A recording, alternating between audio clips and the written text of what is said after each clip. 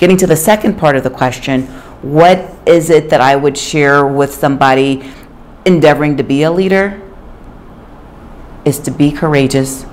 It's not for the faint of heart, and leadership is not a popularity contest. So when I talk about the courageous aspect of it all, you're not going to please everybody. And so you have to be comfortable with yourself and recognize that.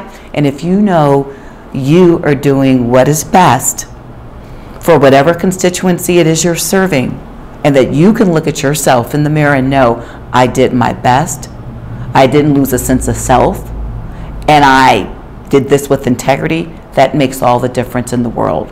And most importantly is ensure you have a kitchen cabinet. Because when you're dealing with various issues, who can I talk to outside of this realm? Because in this organization, I'm the only one that holds this position.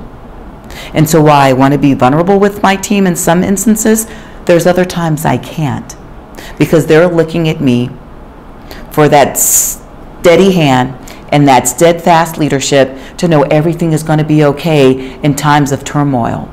And I need to know that I could pick up the phone and call another CEO in a different part of the country that may have experienced this and say, hey, this is what I'm contending with. Or it may be picking up the phone, calling one of my sister friends saying, girl, today was a day you won't believe this mess. And so all of that is very, very important. You have to have a support network. And last but not least, protect your psychological safety and invest in your own well-being.